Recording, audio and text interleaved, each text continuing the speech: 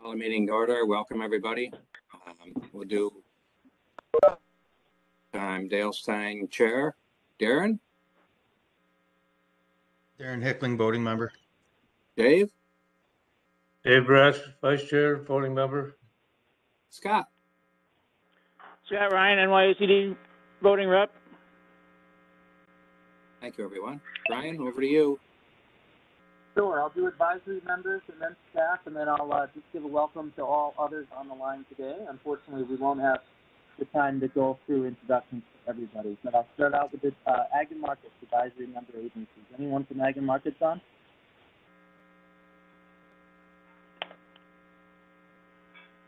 How about Cornell Cal?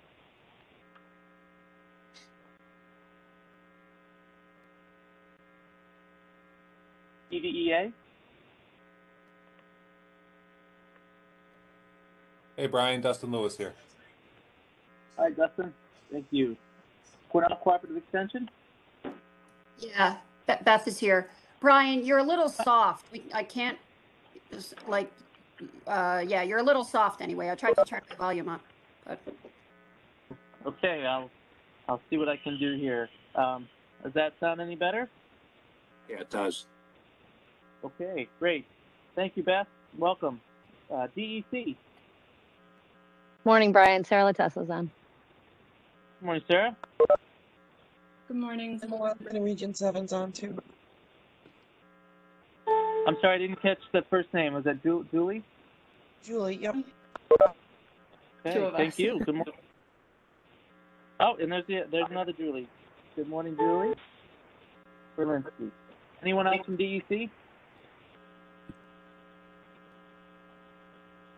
Okay, Department of Health. Hi, this is Paul Kaczmarzyk. Hi, And Paul. Morgan Tarbo. Hi, Morgan. Morning. Department of State. Good morning. This is Stephanie Wojtowicz, and Kate is not with us today. She's in the Florida Keys, so. Oh, lucky her. Okay. I know. Good morning, Stephanie. Welcome. Well, that's not an excuse. I'm down here, too. Good point, Dale. Good point. I'll give her a call right now. That's right. Have her get her WebEx fired up. CESF. Good morning, Brian. This is Steve Shaw. Good morning, Steve. USDA, NRCS. Good morning, Brian. This is Blake. Good morning, Blake. All right, am I missing any advisory members? Okay. Staff might be a little light right now. There is also a water quality symposium, virtual symposium going on, so I will start off with Victor on the line. Good morning, Victor Giacomo, Regional Field Staff for Western New York. Good morning, Vic. TJ. Morning. TJ on the line. How about Scott Fickbaum? Hello, everyone. Scott Fickbaum, Regional Coordinator for Central New York. Good morning, Scott. Ryan Cunningham. Good morning, everyone. Ryan Cunningham here, Regional Field Staff for the North Country. Good morning, Ryan. Greg Albrecht. Good morning, Greg Albrecht, AIM Program Coordinator with the State Committee. Good morning, Greg. Ron Bush. Good morning, Brian. Ron Bush, Nutrient Management Planning Specialist. Good morning, Ron. Brendan Jordan. Hi, good morning, everyone. Brendan Jordan, CNMP Specialist with the State Committee. Good morning, Brendan. Ben Luskin. Good morning. Ben Luskin, Region 5 AEA and State Aid to Districts Program Manager. Good morning, Ben. Jennifer Clifford. Good morning. Jennifer Clifford, CRF Program Manager. Good morning, Jennifer. Bethany Bizdu. Morning, everybody. Bethany Bizdu, Ag Point Source Program Manager. Morning, Bethany. Abigail Edwards. Good morning, everyone. Abigail Edwards, Excelsior Fellow. Good morning, Abigail. Tim Clark?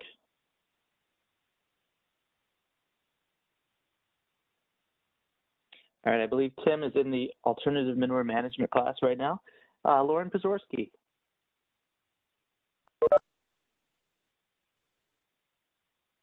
Okay. As we are going through our staff roll call, I do have one announcement to make for everybody. Since our last meeting, just want to note that Pete Lopez, who was serving as a special assistant for climate policy and renewable energy, has left the department. He will be or is working at Scenic Hudson. And, you know, in the short time that we had an opportunity to work with Pete, I was just floored, of course, with his level of knowledge and experience in public policy with over a 40-year career. And he really helped us move the ball forward quite a bit in a short period of time. So he will be missed.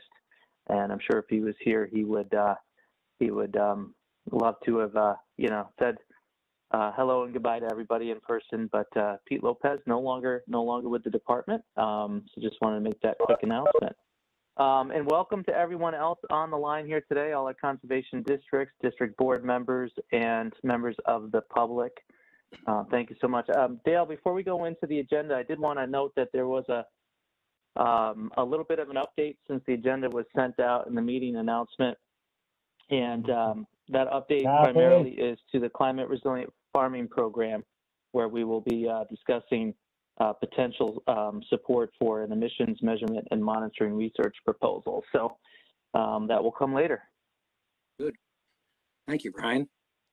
Review and approve minutes. Are there any additions or corrections or changes, anyone?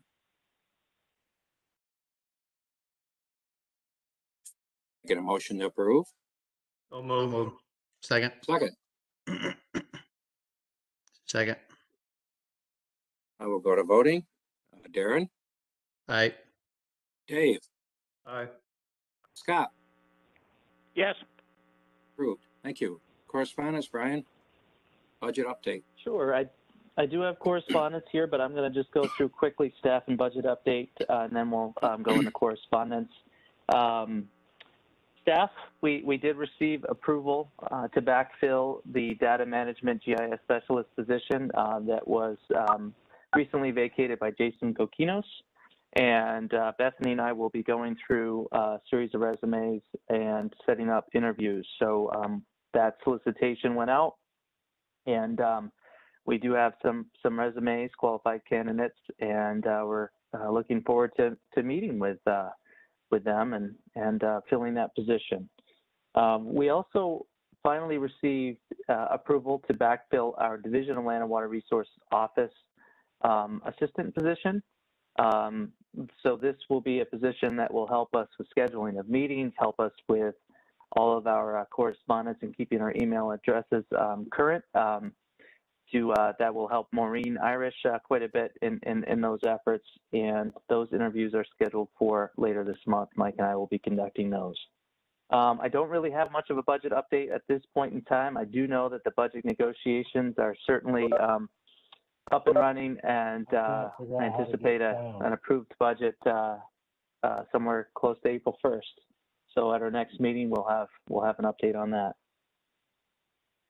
I just want to remind everybody, please keep your phone on mute if you're not speaking. That would be great. And I will go into correspondence at this point in time. We do have a letter that was written by Corey Nellis, Montgomery County Soil and Water District Manager, to Dale Stein, State Committee. This is addressed and dated for March 10th. And this is regarding slotted floors, heavy use area protection. I will go through this letter quickly. Corey is with us here and certainly can speak to this request. Montgomery County Soil and Water District received around 26 applications through the EPF. We have been working with the landowner on the implementation of his manure storage and heavy use area protection. I advised the landowner to visit a farm where we have completed many projects, and he saw a slotted floor facility that was constructed last year. He'd like to construct a slotted floor heavy use area protection. I reviewed the round 26 policy that Bethany provided, and I also reviewed the heavy use area protection eligibility policy. and the requirements as described in the previous heavy use area covered barnyard screening tool. If added the policy from the Round 26 proposal, the definition of animal housing from the heavy use area eligibility policy and the previous requirement on the screening tool that required the district to describe the current animal housing situation. Round 26 did not require the district to describe the current housing situation, but is still a very important planning tool to ensure our covered facilities do not become living space. Number one, Round 26 policy, long-term manure storage is constructed under animal housing facilities or under barn storages are strictly prohibited through the Ag Non-Point program. Definition from heavy use area eligibility policy, quote, animal housing, structurally sound livestock barn where animals are fed, sheltered from the weather, and generally cared for, must be available. Heavy use area protection screening tool, question 2C, quote, describe the current animal housing situations. Bethany did say that a slotted floor barn could not be constructed in Round 26, as that follows the state committee's policy regarding under barn manure storage. However, is Corey Nellis, it's my opinion that the heavy use area protection proposed in the contract is not a barn as defined by the eligibility definition. When we are planning a covered facility, we have to ensure there's proper animal housing available. This farm has 4 barns that he uses to house his animals. There's adequate barn space to house the animals. The proposed facility cannot be labeled as animal housing as defined in our screening tool. Therefore, it is my opinion that we could construct a slotted floor barnyard at this farm. I'd like the committee to review the context of the policy to determine if a heavy use area protection is included in the referenced policy, the reference policy being under barn manure storages, as this committee did pass a policy to prohibit the funding for under barn manure storages for safety concerns, for livestock health concerns, and also for overall administrative concerns in regards to what the grant could pay for and what it could not. So just as a reminder, that is the policy that's in question. And the consideration here is whether a covered heavy use area protection could be defined under that policy. Corey, I'll let you take it away from here. Good morning, everybody. So the Round 26 applicant did visit with Mark Tamel's farm. We did fund a slotted floor facility before the policy was enacted. And, you know, I was been watching the facility, and Scott Fickbaum did visit the facility with me as we're closing out this project. And it is a pretty impressive structure. So this one in particular does do animal housing, so the animals are there 24/7. It is an open barn design. But, you know, one of the things that I really was impressed by was the animals are clean. He's removed 43,000 cubic feet of bedding, 200,000 gallons of water from the system, which, you know, decreases everything. Everything we want to do is to decrease the amount of waste coming off the farm. So a huge savings in manure spreading, manure application, clean water separation. So, you know, when the farmer went out and looked at it, he said, wow, that thing is really impressive. And I talked to Mark about his facility, and he said the animal health is actually higher. The animals are in better health. The air quality is better in that facility. And the only thing we haven't done yet is empty the structure. He did take 3 feet off the top here in December, but he has not emptied the entire facility. So that was one of the other concerns about, you know, reading the policy that was in question was whether or not how this thing could be emptied. So the real thing hinges, you know, the farmer asked for it. I said they're not allowed. So he asked that you know, is there anything you can do? So I come to the state committee specifically to ask, you know, can we put this facility in over here? So that's why I'm coming to the state committee today. I am impressed with the structure. I think, you know, if you ask Scott a couple questions on it, I think he would tell you the same. It is and I would like to invite the state committee to come out and review the structure because I think it's a very plausible design and a very well put together structure, and it does work really well. So the real question is, we cannot allow animal housing on our barnyards. So there's a strict definition that defines the barn, as I put in the policy, and a definition for heavy use area protection. So I think there may be a little bit of a gray area in the definition of what a barnyard is, and if we can put this slotted floor facility on this dairy farm. So the animals do go to the stanchion barn where they're milked and where they spend the majority of their time and they're not on pasture. So it's, and I do have a rough draft that he got from an engineer that shows two 14-foot scrape alleys and then a 20-foot feed alley down the center. So there's no beds, the way that this facility is set up or proposed, there's no opportunity for this facility to be converted to living space. It just doesn't have the way that it's just two feed alleys on either side of the feed alley down the center. So this particular facility couldn't be converted to living space the way it's designed. So I come to the state committee today to say, is there a gray area in the policy? Is a heavy use area protection the same as a barn as defined in the policy?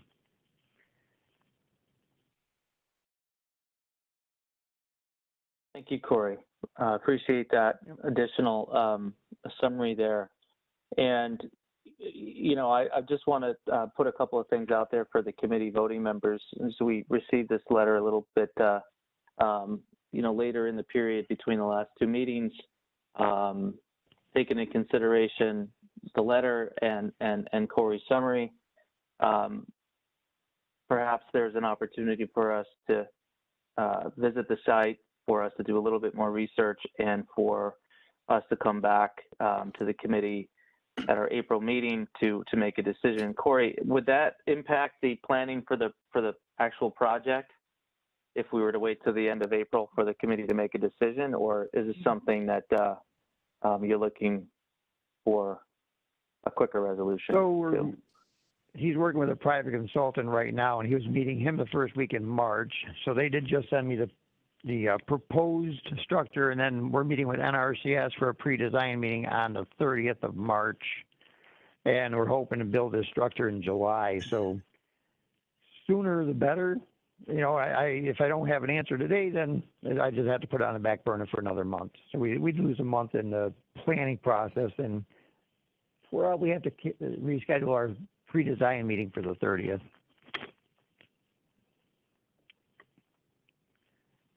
So there's a reason that this wasn't approved before. What makes this design different than what wasn't allowed before that makes it so much better? I don't know a lot about it. That's why I'm asking. Well, it's a barnyard, only with a roof, which is required now, versus it's not a housing complex. They have a tie stall to keep all their animals in. So the conversation I had in the past with Scott was a lot of the concerns were we don't want to be building barns for animal that could be considered animal housing through the EPF. So we had the question, and then with air quality concerns, but we got to this facility. We never had. I don't know. I think this is the only one in New York State. They're popular out in Wisconsin and Pennsylvania, but it's important, and I believe that it's important that we don't build animal housing. So I think, when we talk about under barn storages, there was a concern with gas buildup. Brian discussed a few of the concerns on why the policy was enacted in the first place. If Brian could reiterate those if necessary, but those were the crux of it is the interpretation when people drive by the farm that the state did not pay for a living space for these animals. It's for water quality and water quality improvement projects. So this is more a covered barnyard, basically. This is, in essence. This is definitely a covered barnyard. Yes. Okay. No, that makes sense. Okay. This is Scott again. Currently, they do have an outdoor feeding facility, but it's uncovered, so the feed is wet, and there's that manure runoff coming from the barnyard, so they're trying to eliminate this. So it's just basically going to be an improved facility as to what they have now. And this isn't the end of the story. If this was approved, he also has to equip money out here, so I would have to confer with Tom here in our office and Paul, and I don't know if Paul is on the line today or not, but I know I heard Blake was on the line, but this would be an issue that would have to be brought before NRCS also, because I don't know, we don't have any in the state, so I'm not sure there's a history to draw from on the federal side, but the biggest thing is that NRCS will not pay for covered, anything that could be considered living space either. So if I understand this right, you're looking to do an under barn storage in the and cover the outside feed area. So it's not where the cows are living, it's where they're eating. Right. Yeah, they come out, right now, like Scott said, they come out and have 10,000 square feet of concreted area. That's the reason we're there. That's right above a stream. So we're there to resolve that water quality issue. And we're already scheduled to build a manure storage and a heavy use area protection.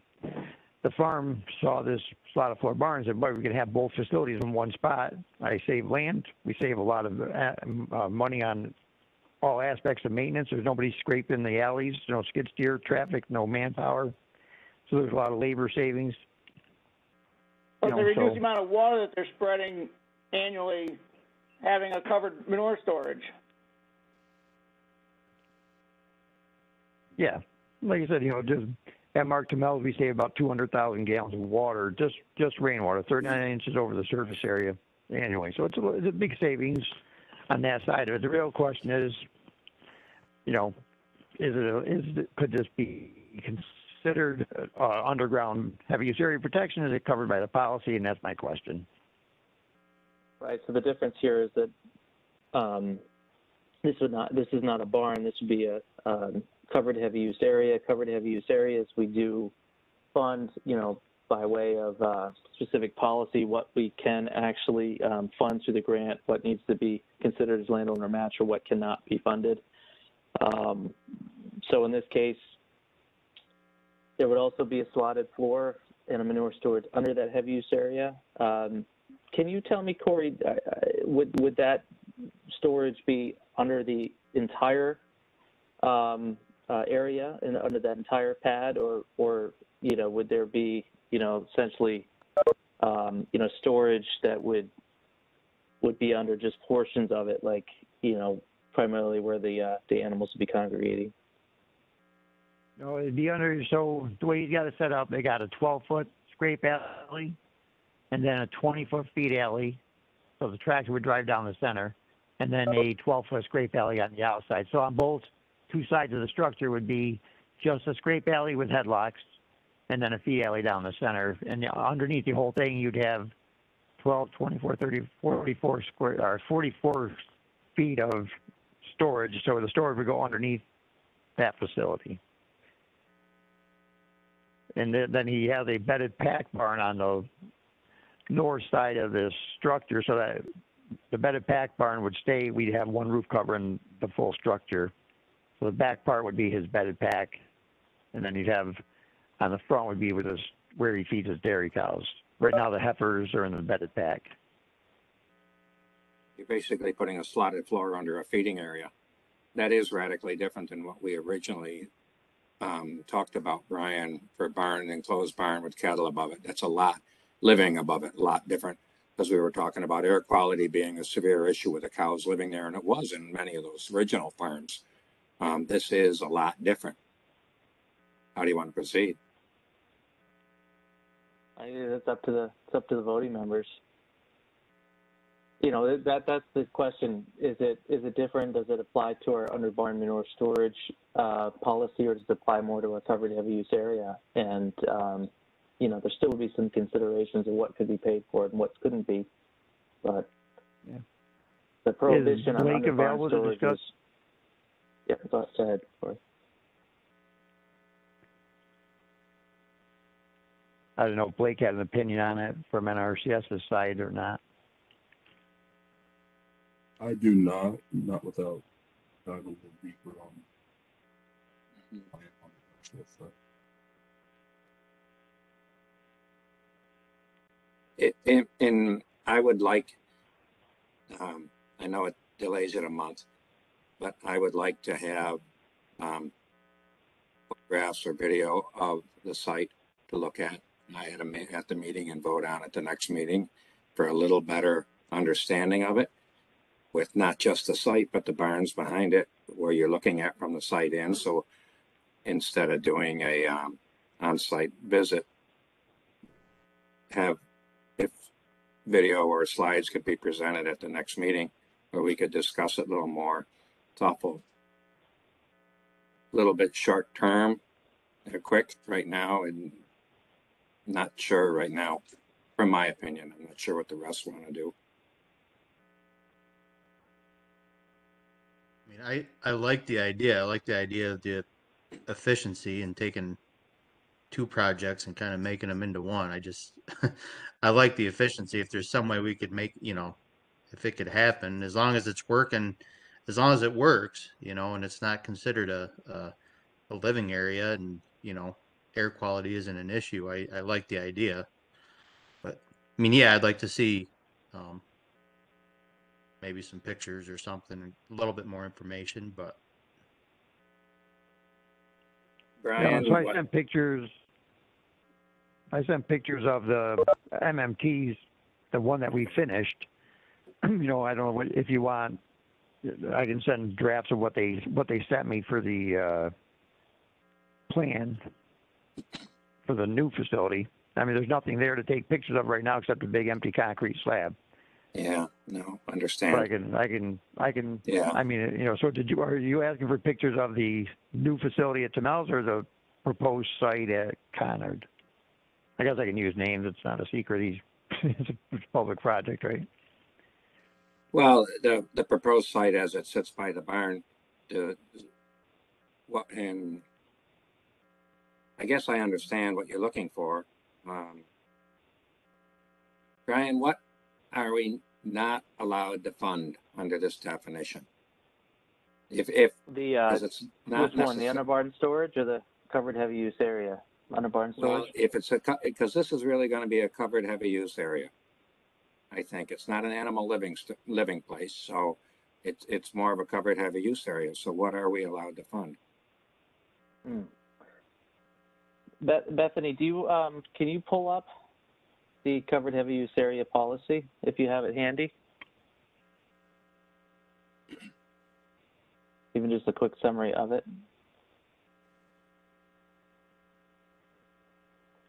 Well, the general rule when I do a heavy use area protection, if my farmers want to subdivide the space, are you there? Hello? Yeah, we're still here. We're hearing you, Corey. Oh, I blacked out. So, one of the, if they want to put headlocks in, I put a pipe rail in. But if they want to do headlocks because they're more expensive, I make them do that as landowner match. If they want to put a full electrical system in, then we can do that as landowner match. But so it's pretty much I want the manure contained inside the facility, and I tell them you can make as many pens or do you can subdivide it for groups of heifers, groups of dairy cows. I'm not going to pay for the interior subdivision. I'm not going to pay for the headlocks, and I'm not going to pay to have an electrician come in and wire all the lighting systems in here. It's not a barn. It's not built to be a barn. So we pretty much build a pole barn, and I'll allow a water tub so they can drink while they're in the barnyard. But I make sure there's not a lot of amenities there, so we won't pay for those amenities.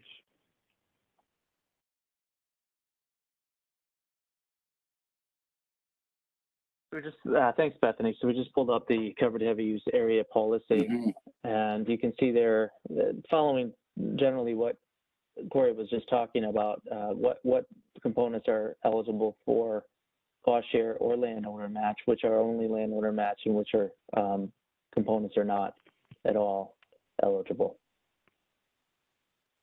And we also have lifespan requirements, right? So, and that's essentially to confirm with a farmer that this covered heavy use area cannot be converted to a barn at a later date.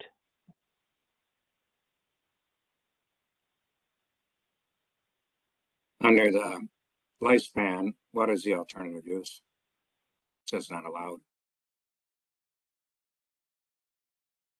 That's right. I think that would no bed. Be referring to using it for like hay storage or the storage of seasonal vehicle or something. Exactly.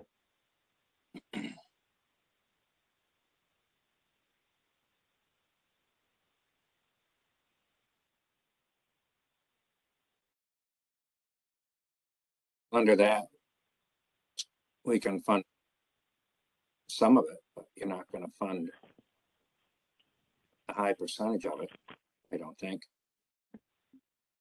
That's right. Of course, then we, would also be considering funding for portions of the actual manure storage structure that would be underneath this heavy use area.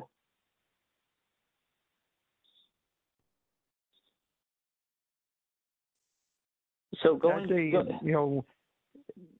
if we just did a barnyard, we pay for a concrete floor, buck walls, poles, and a roof. And then the manure storage, obviously, we put the floor, the footers, and the walls up on a concrete storage.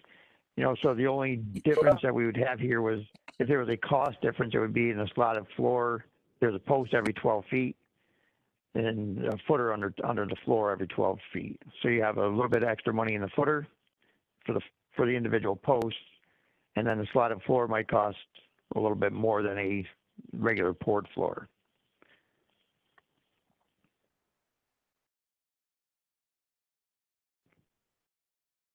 But each component individually, the roof, the posts, the manure storage, those would all be covered as per our standard practices.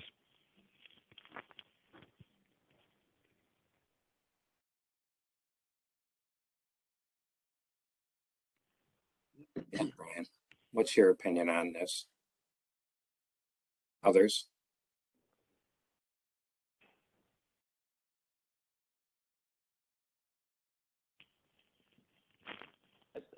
I think there's a good argument to be made that this plan structure does not fit the underbarn manure storage policy. But I also think there's some other things to consider, including, plan maps and whatever preliminary work has been done so that we can ensure that indeed that is the case, that it would meet a heavy use area and a storage structure and wouldn't, now or some point in the future be considered livestock housing or, a barn, in which case there would be a storage underneath. And, I know if you guys, if the committee recalls, we spent a considerable amount of time debating and discussing the merits of that kind of system. At the end of the day, we put out options in front of the committee. And the option that was considered that was made, the decision made was to prohibit it under the Ag Non-Point program for the reasons we stated before. So in this case, we would have to ensure that indeed this is not an underbarn storage. It meets the definitions of a covered heavy use area with a manure storage underneath. What I was going to suggest too is that I did not propose the third Tuesday for our April meeting because that is Easter and school vacation week. Currently, I have it proposed for later in the month, but we could go earlier in the month as well. And I was going to make that suggestion later in the meeting. So, that might benefit the timing for this project. In which case, then, we put our staff resources behind this. Corey, we would either come out or review the farm's plans. We would, I believe there are some examples of this around the state, but we'd want to find out more about those and whether the Ag Non-Point, NRCS co-funded, and in which case then what elements did they fund and how could this be designed to ensure adequate safety as well as operation and maintenance concerns are addressed. And how do you get the manure out? Are you lifting up the floor cells, or what are the ultimate ways that that manure storage structure is going to meet all the needs for land application and transfer of manure? How deep is the storage? Yeah, so the one at MMT is a 12-foot deep storage, and that's got, it's interesting because they put all the water pipes on the floor of the storage and they come up the post to the water, so it's like, it's an impressive structure. I was really impressed when he got it finished, and the only answer I don't have, I know with animal health, you air quality, all that seems to be better in this facility than his other locked facilities. But he was supposed to empty the manure storage in January, and then he moved it to February, and then he just took 3 feet off and put in a neighboring manure storage because of the weather and the timing. So, you know, I was hoping we'd have this thing empty before I got to this meeting with the state committee, so I could say, boy, it agitated great, it emptied great, fantastic. But I don't have. That's the only thing I'm missing right now is how it emptied. But there's no, you know, so he does a high protein diet. So he's a beef farm, and it's a very loose manure, similar to dairy manure. It's different. So I don't know that there'll be any solid, and there's no bedding at all, so there's nothing to soak up any of the moisture. So it's just the animal waste.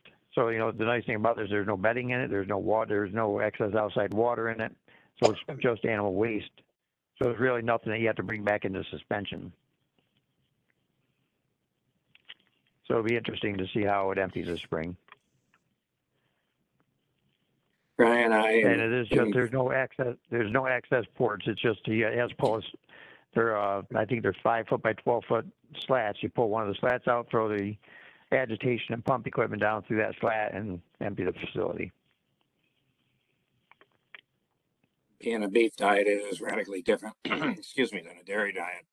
Brian, I'm in favor of having an early meeting or next month and have more information brought in on this. And the biggest reason to me is we already made policy against the dairy type facilities that were under barns. And I just not sure that this is 100% different than that policy. There is a lot different, but I don't want to go right out against what we already agreed to without a more time for discussion, more information. If we hadn't had that previous vote against doing this, then we wouldn't even be here. But that complicates some. I don't want to give the appearance we're just switching back and forth. Mm-hmm. Yeah, it could be a really good reason. You know, and it would be something we'd reflect in the minutes and with any particular motion. You know, the distinction between this and what would fall under the current underbarn manure storage policy. Voting All members, right, now what I'll do is I'll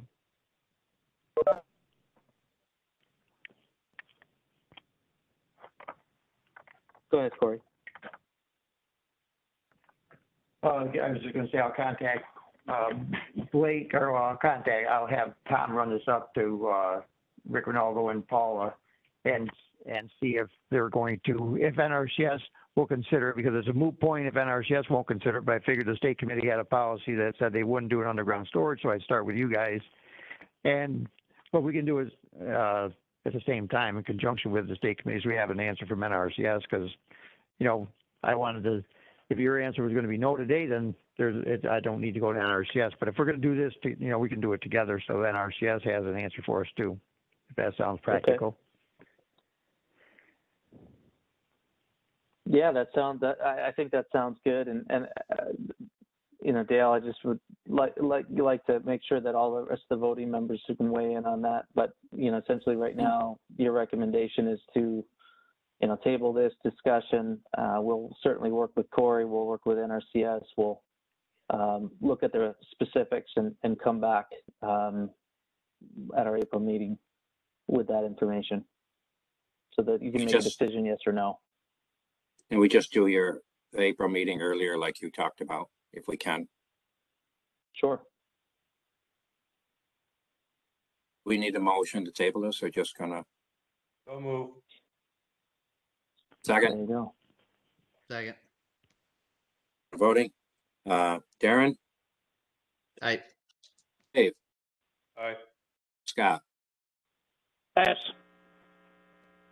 Carries. We will table it till next month, get a little better information. We'll move our meeting ahead next month so we can try to help accommodate the farm and the district and have a little better information and have it on first, so we got a fair amount of time to discuss it at the next meeting. Thank you. All right. Thank you very much for your consideration. Appreciate it. Thank you. Thank you, Corey.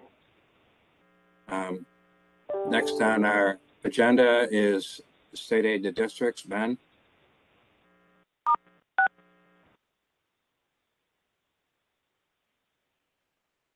Thanks, Dale. Good morning, everybody.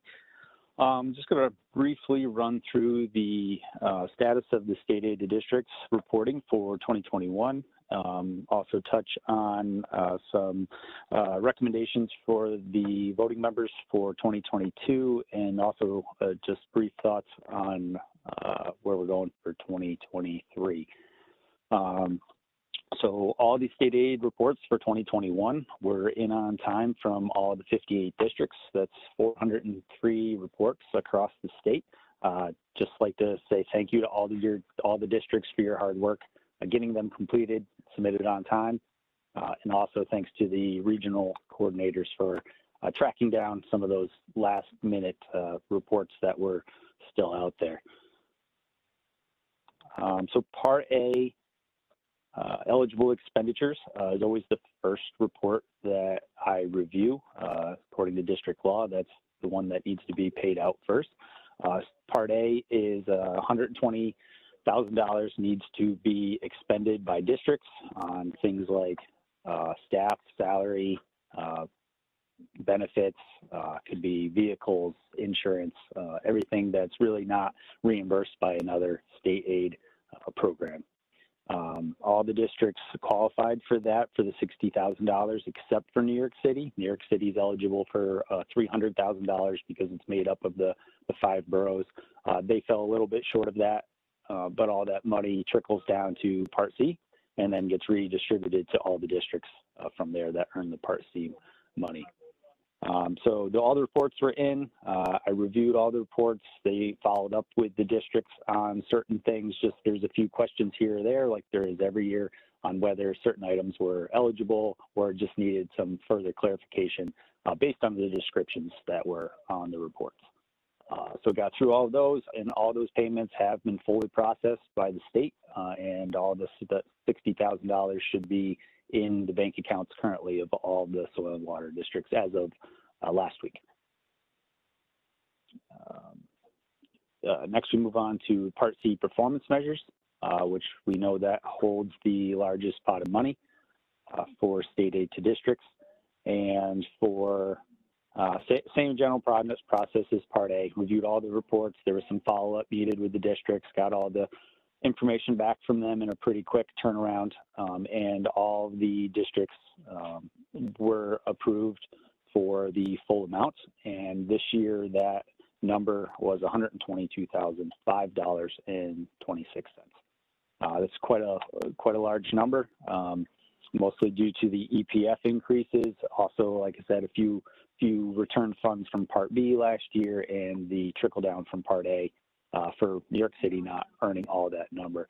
So that $122,000 number is a little over $9,100 increase, or 7.5% increase over 2020.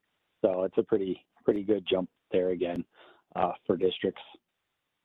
So that process again follows very similar to Part A. Receive all the reports from the districts. All of that information is consolidated into a large spreadsheet where it's compared against the standard. And obviously the last couple of years, we've been using the revised COVID performance measures. What we decided to do in April of 2020, after the pandemic started, we had lots of discussions about revising the COVID or the performance measures just in case there was going to be those difficulties from districts meeting those performance measures, the standard performance measures. And it was a good thing we did. There's been some issues across the state still meeting those normal standard performance measures, but not in meeting the COVID revised ones. So I'll go into a little bit more of that on the next slide. So with the process for paying that, where the Part A one, we look at and receive those the claim for payments up front. In the performance measures Part C, we we get those after the fact by sending an email memo out to the districts and receiving those back in a pretty quick turnaround. This year we received them all back from the districts within 3 days, which is a very quick turnaround. But being that we're always up against the blackout period of the state, we have to get those really quick and get them paid out on time. So again, thank you for the districts for getting those in so quickly on that short turnaround. And those have all been processed as well. I've sent them down to fiscal, and they've forwarded them on to the BSC and OSC for review. So even possibly this week, those payments should be hitting the bank accounts of the districts. So yeah, 2022, I guess state committees the staff are making the recommendation to keep the performance measures requirements the same again for 2022 as they have been since the start of the pandemic. We just really don't want to negatively affect any of the districts who may not be able to fully implement their usual programs, projects, and partnerships. And that was kind of backed up just based on late in 2021, early 2022, what we were seeing as far as the positivity rates of COVID. It was kind of hard to predict, where things were going to go. Also, it's kind of hard to predict where things are going to go this year now that the restrictions have been lifted. Obviously, everybody's hoping that the rates remain low and that the impacts, are very low on districts and all the other partner agencies. But we are still hearing some concerns, or we have been in the last couple months before the rates really dropped off, about districts not being able to meet the normal performance measures, just whether partners just aren't there. Some things are really beyond their control. Programs still aren't moving forward, whether it's at the district level, county level, state level. So there still has been some struggles in that, even though we know most districts are all trying to get everything implemented just as if COVID never hit. There are still those struggles out there. And those sentiments are being echoed by what the performance measure reports have showed over the last 2 years. So even this year, after looking at the performance measures data that was submitted by the districts, roughly half of the districts would not have achieved those pre-COVID performance measure requirements. There's certain ones that definitely stand out way above the rest of them. Some of them are still easily completed, but other ones, such as the state, regional, federal meetings, that performance measure 1G, that has always been hard for districts to accomplish, almost half of the state still didn't qualify for that one. Whether, the full effort wasn't there in some cases, that is a possibility. But there's also other ones that had, 1-2 board members that completed one of those meetings, but they still fell short. They didn't have, a third board member completing that in many cases. So it looks like the effort was there in most cases across the state. But again, we don't want to negatively affect districts at this time if they're still having a hard time completing those performance measures. And we are a few months obviously into 2022, and to change things at this point may be a little bit negative or hurtful to the districts to do it at this point. But the last slide, Bethany, what we are looking to do for the future for 2023 is just to hold a few, at least one, probably multiple state aid meetings with district involvement. We'll also have internal discussions with the staff, obviously, use the performance measures data that we have and use all those meetings and everything to look forward to 2023, decide what changes we're going to make, what performance measures we're going to put back into place, and even boost them to take them further than they were before, given the amount of money that districts are now receiving through Part C. I think it's understandable that the requirements have to be a little bit more stringent than they were before. So we're going to do those things in 2023 and have a plan, well in advance of the end of this year as to what we're going to be expecting in 2023 moving forward. So that's kind of a brief rundown of where everything stands now and what we're thinking. As it says on the agenda, please, any discussion that anybody wants to bring up on this, and feedback from the voting members would be welcomed. But ultimately, what we're looking for is a motion from you on just how you would like to move forward with this on 2022, whether keep everything the same for the reasons that I laid out there, or if you would like to revise anything going forward for this year. So that's all I have, unless you got anything to throw in there, Brian. I don't, Ben. That was well covered. Thank you. We need more information than we already have. I think it should be carried on the way it are for another year until we get through this COVID better. We're already partway into this year with some severe problems in it. I don't think you can't be holding districts feet to the fire when we're still not out of the COVID yet. My opinion. Yeah, there's 3 out of the 4 quarters of this year might be a little bit more back to normal, but it's been reflected. The first quarter was tough. We're not quite through it yet. And if we were going to change something, we also really should have done so at the start of the year. And that's what we're intending to do for 2023. So this would be the year. We haven't had a performance measure summit in a while, as we used to call them. I would call it whatever you want, but meeting or meetings with districts to go over the performance measures, not just the recommendation of percentages that the committee gets to decide across the performance measures, but also what should those measures be? Are there not new categories, but are there new elements to categories that could be added, or districts would need to achieve more than the minimum number of those elements, things like that. We've had good success in collaborating with districts in the past to bring, good performance measure program to the committee for consideration. That's what we're intending to do this year, which would then, that clock would start January 1 of 2023.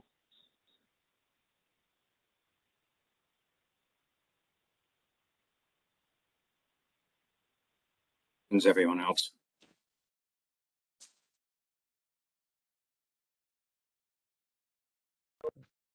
Yeah, I'd agree with that. I'd agree with it too. Yeah. Although COVID is kind of. I'm for status quo. Yeah. Although COVID seems to be COVID itself seems to be kind of dissipating a little bit. The effects of it are still lingering, unfortunately. So. Yeah, good point. Yeah. And, I think that we did learn a little bit too over the last couple of years, and there's, I believe, going to be some legislation on open meetings law, and I think there will be continued opportunities for remote meetings, remote events and trainings, but also a hybrid of the two, for which we can certainly have districts take full advantage of. But yeah, Darren, good point. I mean, we might be tailing off on the infection rates, but the impacts are still being felt. Yeah, I believe it's too early to change our policy, what we've had for COVID, when it comes to the performance measures, that we hold off year until we can get on a better footing on how the state's going to allow meetings to run and everything going forward into the future. You want a motion to maintain it for another year, Brian? Right. Like a motion in order to maintain our present status when it comes to the performance measures that we have had through COVID for one more year. I moved. Second. Moved and seconded. Go to voting. Darren? Aye.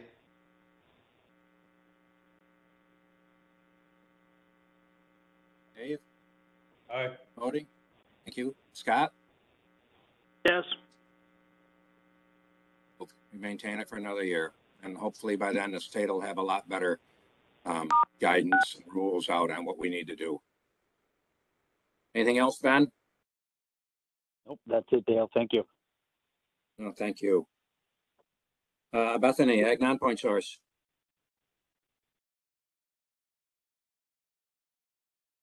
Great. Thank you, Dale. I will just start with a quick program status update for the committee. So far this year, in 2022, we've completed 15 contract closeouts. 7 time extension amendments have been approved, and 1 landowner change amendment has been approved. We recently received notification from our fiscal management division that all of the round 26 contracts have now been fully executed. There were 5 contracts that still were kind of going through the process, but now those have been fully executed. So we are working on getting notifications out to districts regarding those contracts so those projects can move forward. With those, now that all of the round 26 contracts have been fully executed, the Ag Non-Point Source Program is currently managing approximately 200 active contracts for a total of $69 million. We also recently received approval from the Office of the State Comptroller regarding our round 27 of Ag Non-Point Source funding. With each round of funding, we are required to submit what's called a procurement record down to the Office of the State Comptroller for review. So they can confirm that our solicitation was carried out in accordance with their requirements, and they go through everything from our RFP to our ranked list to and review all of our processes and procedures. We recently received approval for the round of funding, so we have been given a green light to go ahead with the round 27 contracts. And I believe as of yesterday, we have submitted 41 out of 43 contracts down to our fiscal management division. And those will hopefully start the processing procedures as soon as possible, and we'll get those moving and out to districts as soon as we can. Regarding, I'll just kind of go right into the round 28 status update. So regarding round 28, we are still in the open question and answer period for that particular RFP. I believe the last date to submit questions for the RFP is the beginning of April, and the deadline to submit proposals for round 28 is May 2nd. Are there any additional questions regarding the Ag Non-Point Source Program?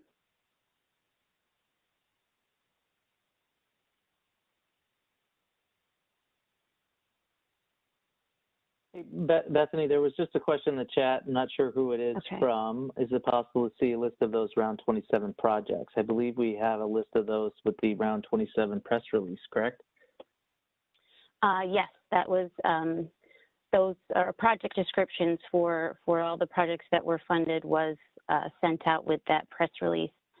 And certainly if there are any further, questions regarding round 27 projects specifically, I encourage anyone to send me an email, and we can work to address those if possible.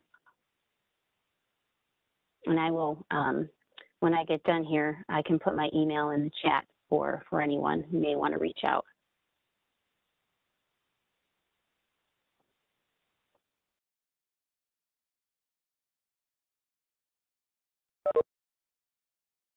So I do have 2 amendments to present to the committee today for consideration. They are both time extension amendments, and both of them have been reviewed by their respective regional AEA, and both have been supported by those AEAs. We'll just kind of follow the format for these 2 that we've been following for the past couple of months, I will, indicate the district and the round and what they are, what type of request they're looking for. And then if the committee has any questions, we can address those. So our first amendment request was submitted by Erie County for a round 24 contract. They are looking for a 1-year time extension for a new end date of March 1st, 2023.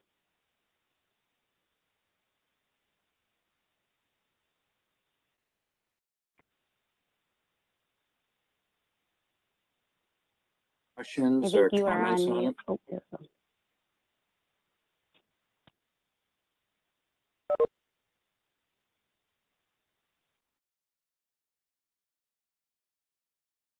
Motion to approve, please. So moved. Second. Moved and seconded. We'll go to voting. Darren? Aye. Dave? Scott? Yes. Approved. Thank you. Next. Okay, our next amendment and our final time extension amendment for this month was submitted by Washington County Soil and Water Conservation District for a round 24 project. They are seeking a 2-year time extension for this contract, and the new end date would be March 1st, 2024.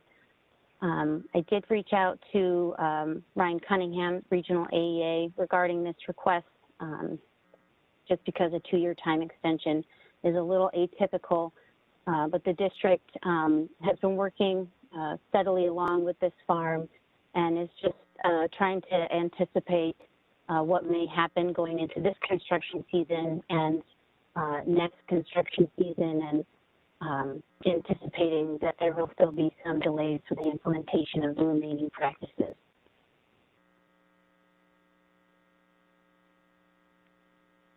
Questions, discussion, anyone?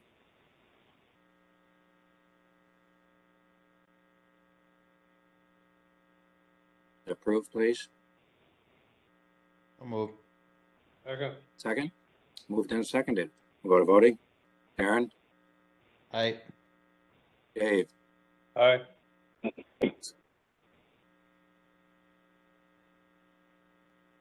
Scott? Yes. Approved. Thank you. Anything else, Bethany? No, thank you all very much for your time. Thank you. Okay, we'll move on to the CRF. Jennifer? Thank you, Dale. I am going to first go over some program status, and then I do actually have a research proposal with a PowerPoint that we'll review as well today, which is a new addition to the agenda today. So for 2021, we had 16 closeouts, and we do have a bunch coming in for 2022. I'll give you an update on those numbers next month. For round 5, as of this week, we have all of the round 5 contracts executed now. There were 2 pending since last meeting, so those have now all been executed, which is great news that all of those projects can now move forward. I don't have any amendments today for the State Committee's consideration. And a quick update on round 6, which is the current RFP that is open. The Q&A for that has actually closed. The final Q&A was posted on March 11th, and we had almost 3 times as many questions than from round 5. So a lot of interest, so that's great news for our increased funding amount of $8 million for this round. So the amount of interest hopefully shows that we'll also have a great increase in the amount of applications for round 6. Round 6 is due March 28th at the end of this month, which is coming up. And as I said, there is $8 million available, which is double of what we had for round 5. So that's all I have as a program status update. if there are any questions, I'd be happy to answer those now.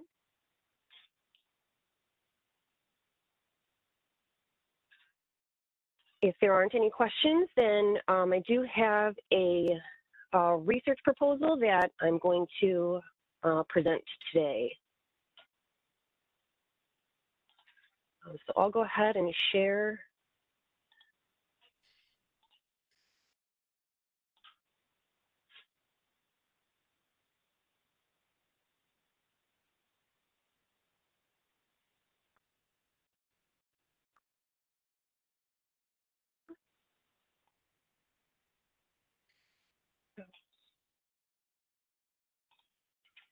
Hold on. Sorry about that. Give me 1 second.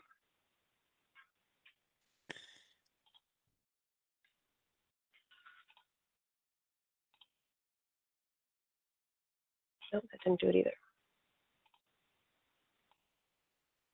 Okay.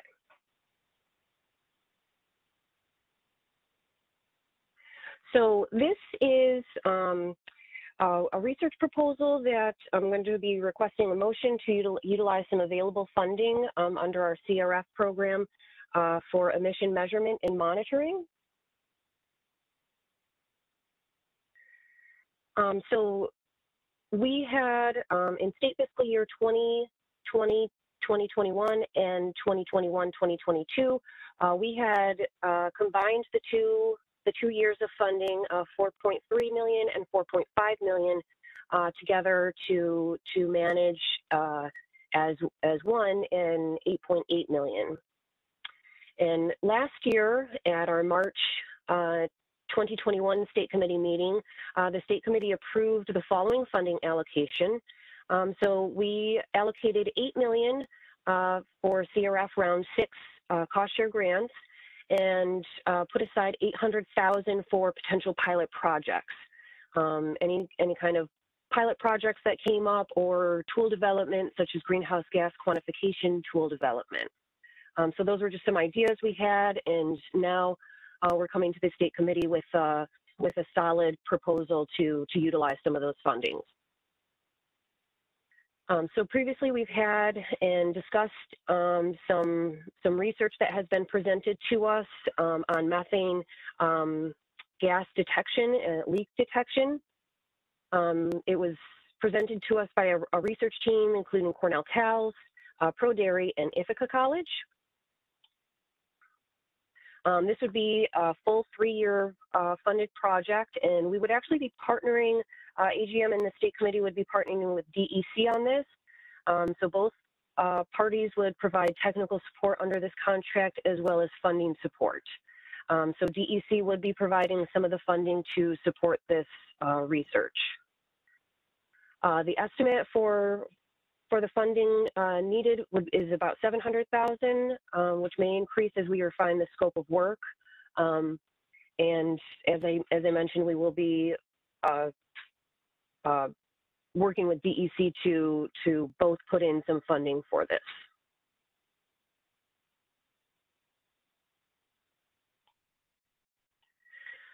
So the project is really based on methane and ammonia emission monitoring and measurement with optical gas imaging cameras and concentration meters in backpack analyzers from various uncovered manure storage types, such as raw liquid manure storages, separated liquid manure storages, digested manure storages, digested separated manure storages, as well as co-digested manure and food waste storages and co-digested separated manure and food waste storages.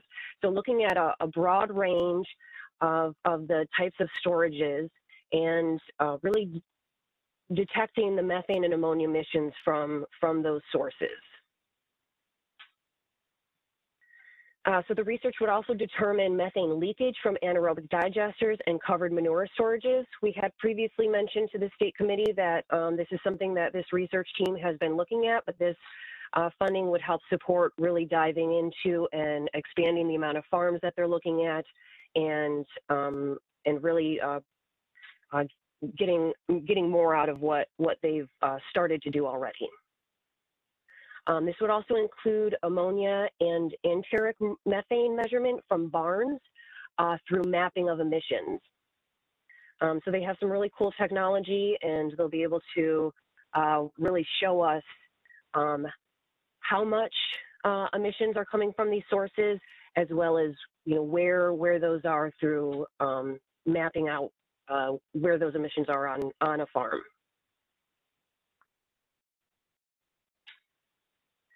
So the project outcomes would be greenhouse gas inventory calculations of various types of stored manure, including those with methane mitigation practices.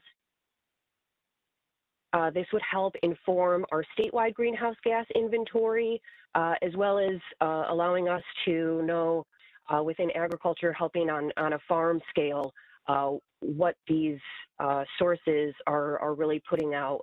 And to date, some of this has really just been estimated and modeled, and these would be actual measurements. This would also help or improve sense of ammonia emissions based on actual measurements. So they'd be looking at methane and ammonia. And then ultimately, this would help develop a leak detection protocol and leak correction solutions for cover and flare systems and anaerobic digesters. And ultimately, this would really help support the cover and flare systems that we're putting in, as well as looking at existing anaerobic digesters, looking at the leak detection and putting in place some correction solutions that can be utilized by farms, and even having a protocol that that could be utilized without having to necessarily do leak detection on every farm. So this would be very helpful to both DEC's efforts and Ag and Markets efforts to meet CLCPA goals and methane reduction in agriculture. So it's really just kind of a quick proposal. If there are any questions, I'd be happy to talk about them, but we just want a motion to help or to fund and expand this research with some of the funding that the state committee has already allocated to go towards these kind of projects. And part of their initial research for trial at our farm, and the leaks they detected told me that design changes need to be done on the covers and flares. And I think this is going to be needed, especially where the state is going to fund a lot of covers, that we may proposals for the manufacturers on how they need to design changes due to the research. I think this is needed. Yeah, as well as design changes to the, potential to really up our operation and maintenance, on these systems too into the future. And Jennifer, that was an excellent synopsis. I just want to also say that, we'll be working with the PIs for this in the weeks ahead to, put a little bit more detail around the scope and the budget. But we also didn't want to miss an opportunity at this meeting so that we could get direction from the committee to move ahead with the development of, the actual, scope and budget for this project, of course, with DEC as a co-funder and a partner in all of this. So, what we would likely do with a motion today is continue those discussions, get a little bit more detail and refinement to that scope and budget, and then we would bring back updates to the committee over time. And anyone questions?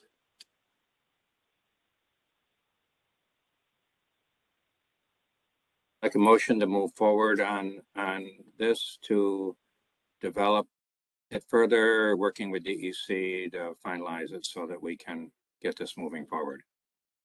So move. Second. Moved and seconded. We'll go to voting. Darren? Aye. Dave? Aye. Scott? Yes. Anything else, Jennifer? No, that was all I had today. Thank you very much. We will keep you updated on this project as we move forward with it. And no, that's all I had. Thank you. Thank you. Voting staff advisory reports. We'll Start with Dave. You got anything? I got nothing. Aaron? Excuse me, I did have Sure. a question. Go ahead. Are you doing any research on helping farms transition from liquid manure systems, which release a great deal more methane and ammonia, than to pasture-based systems?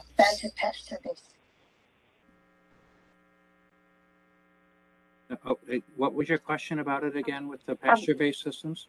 It's in the, go ahead. My question is, are you doing any research on that, on how to help farms convert?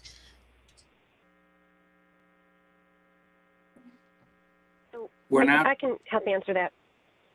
Go ahead, please. Under AIM, we are support, and as well as our CRF and Economic Point Source, they do help support cost share of pasture-based systems. We do. So we do support farms that want to move in that direction or already using pasture-based systems. There isn't any current research that we're supporting for that, but we are supporting the actual implementation of those systems.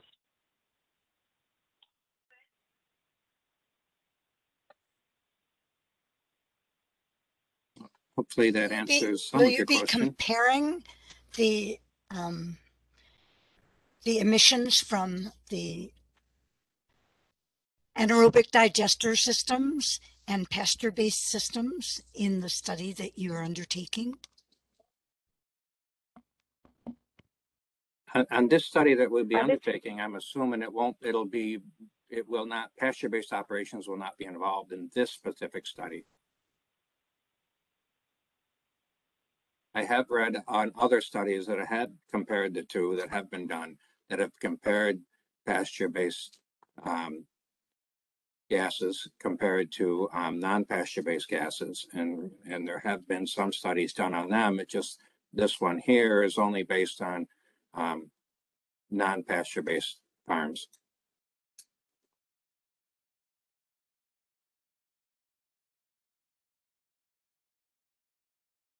Any further questions, anyone?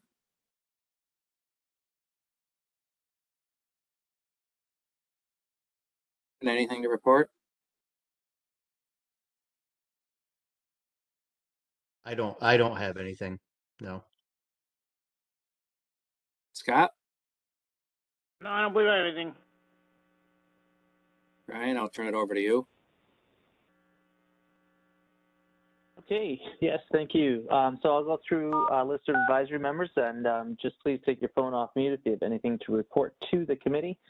Following that, I will ask if any Conservation District members are on the call if they'd like to report or ask questions of the committee, and then certainly anybody else from the general public. So starting off, I don't believe there's anybody from Ag and Markets, but in case they came in late after roll call, Ag and Markets.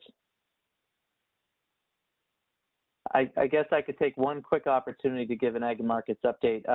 Just also, I dropped it in the chat, but I wanted to remind everybody that the Climate Action Council website has links to process for which the public can comment on the draft scoping plan. Again, the timing for that is the draft is out currently. There will be a series of public hearings, both in person and virtual, and staff from DEC and NYSERDA will be going through all of the comments, and the Climate Action Council will continue deliberations on that draft scoping plan the remainder of this year, and in the effort to get the scoping plan finalized by January 1st, 2023. Okay, moving on. Is anybody on from Cornell Cows have anything to report?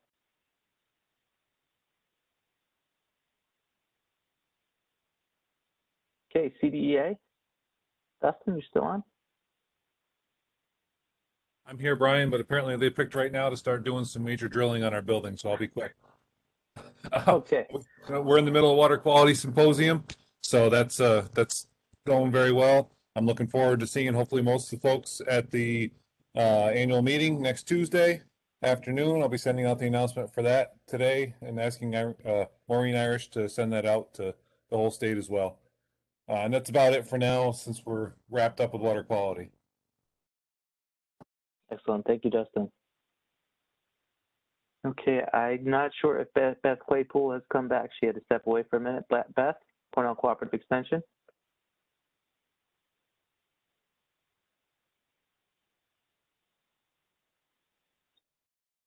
Okay, DEC. Hey Brian, this is Julie. I just had a quick thing that I wanted to report. So I sit on the task force for the Great Lakes Sediment and Nutrient Reduction Program. And we just released an RFP recently. It's for projects for agricultural non-point, stormwater, and Great Lakes shoreline or stream banks. It's like $200,000 cap, but it's really nice federal match for state projects. And applications are due on April 22nd at 5 p.m. There is a webinar for the project, or excuse me, for the program on March 24th. And I just put info in the chat if you are interested, but feel free to contact me. Excellent. Thank you.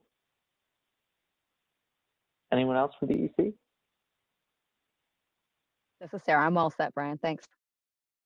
Thank you.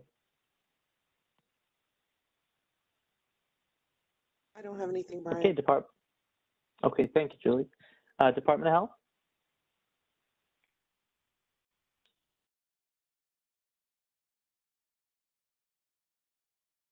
I don't have anything. You, I don't know if Paul okay. does.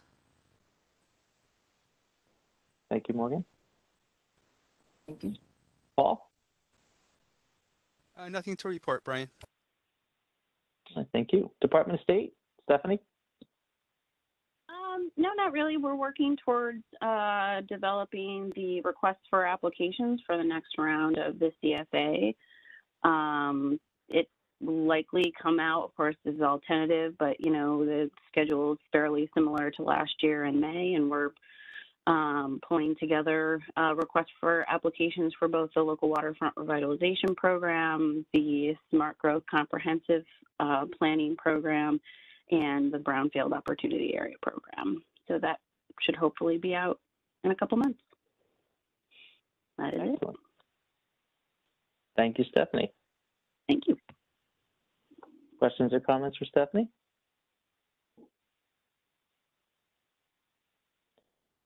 Okay, SUNY ESF, Steve? Hi, Brian. No, I don't have any updates today. Thanks. All right, thank you. I know that Blake had to step away, but anyone else from NRCS on and have an update?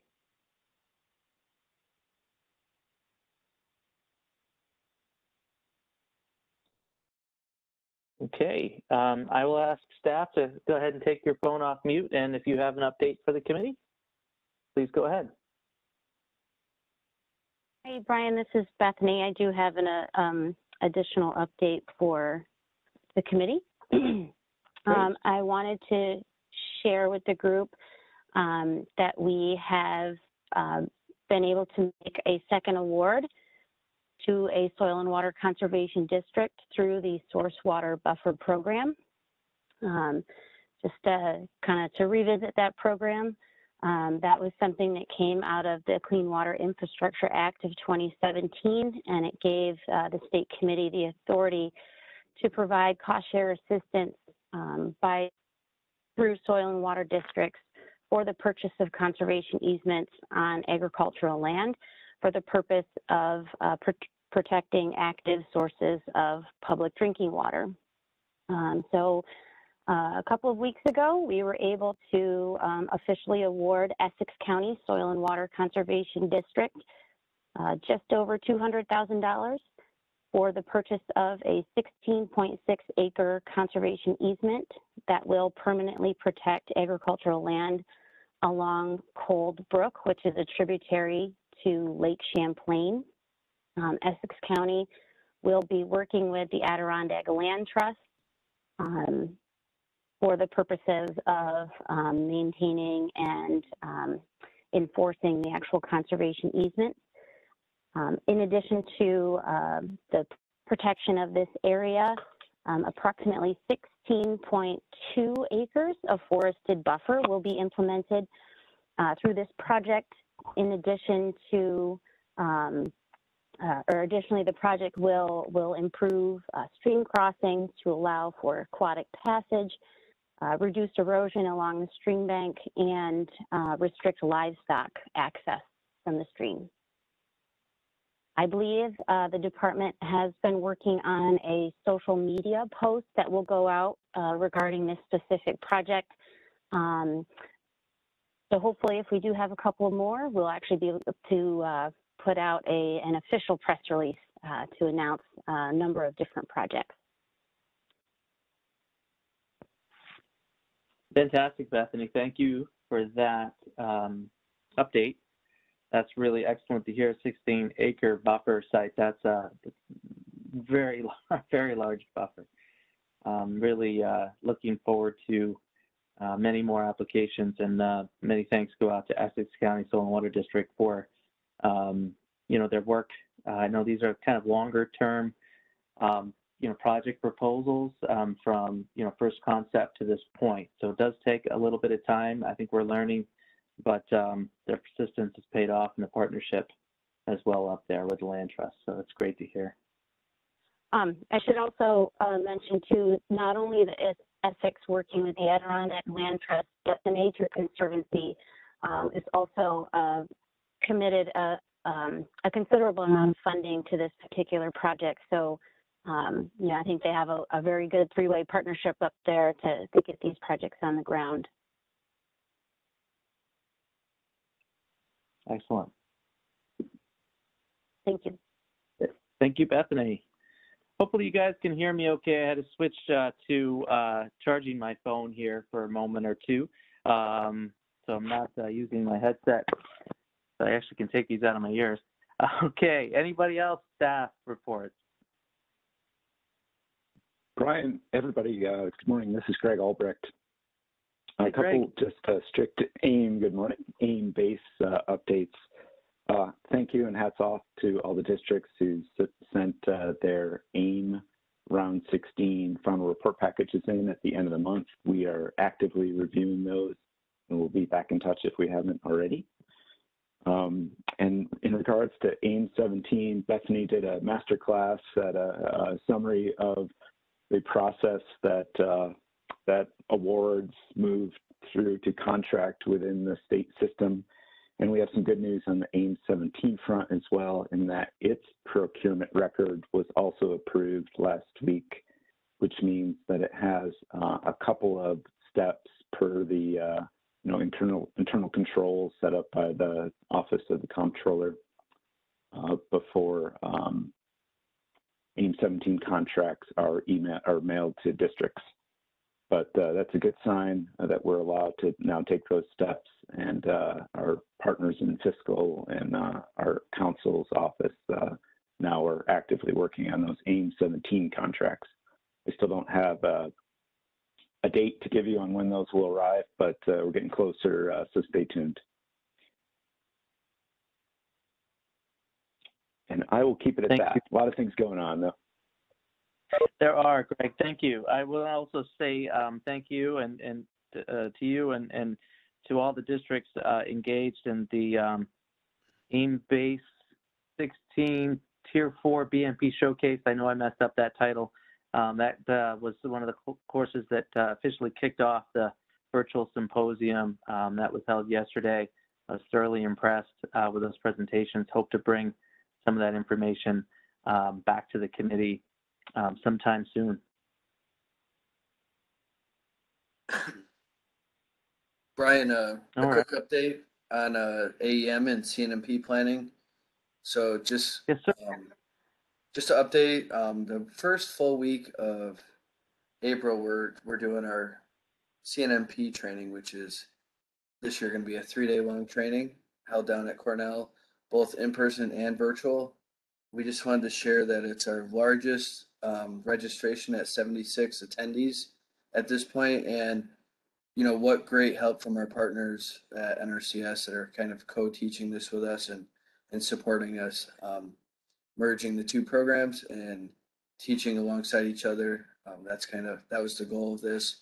We work on planning of all different tiers and sizes and resource management areas and trying to keep, foster those partnerships. And also bringing in some DEC folks to just really spend a lot of time together on everything CNMP on our livestock farms. Thank you. That's great to hear. Wow, 76. That's fantastic. Thank you. Anyone else? Any other staff reports?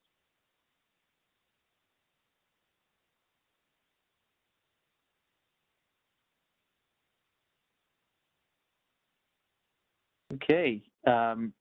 Any conservation district personnel on the line that would like to give a report or ask a question of the committee?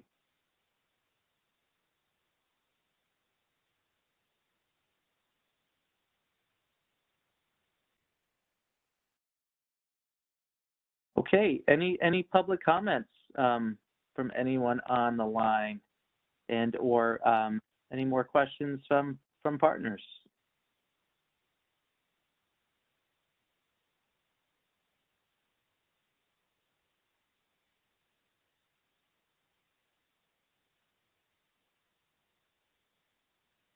Okay, hearing none, Dale, back to you.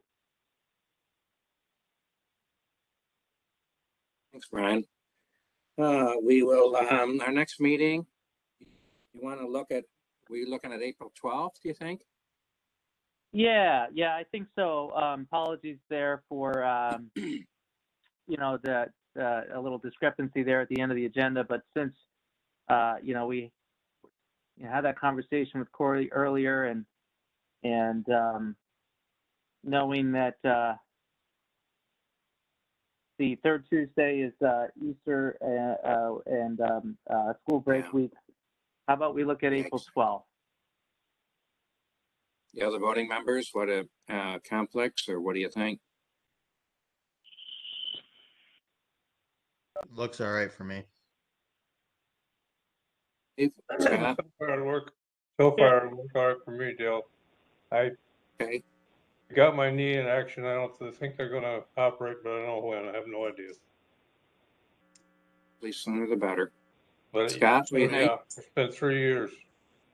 And I spent a night in the hospital, and I don't like that nonsense for nothing. And fell the next day and got hurt. So, what do you do?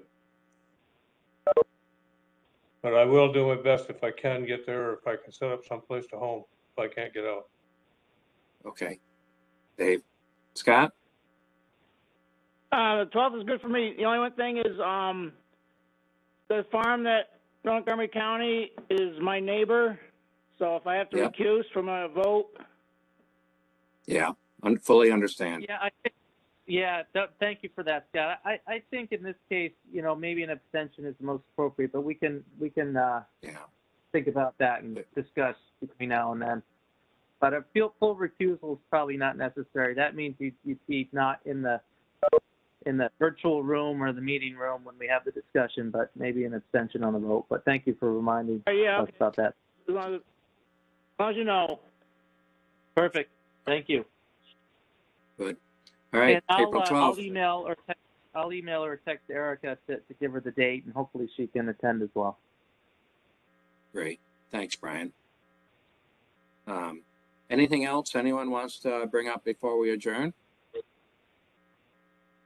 I hate to do this. I will say there's one more thing I should have reported on earlier, since we have just a few minutes. The staff have been working with DEC, Cornell, and SUNY SF and other partners to look into what's called the USDA's Climate Smart Commodities Grant Program. And this is a pilot initiative that is they're making a total of $1 billion available to states to establish climate smart commodities. So essentially getting implementation funding out to farms for a host of practices that have a greenhouse gas, carbon sequestration, resiliency benefit, as well as focusing in on measurement, quantification, monitoring, and verification of those practices. And then the third aspect of this is translating that into market, so end use. It's a big, big program where there are 2 solicitations in this. The first is a minimum of a $5 million request up to $100 million.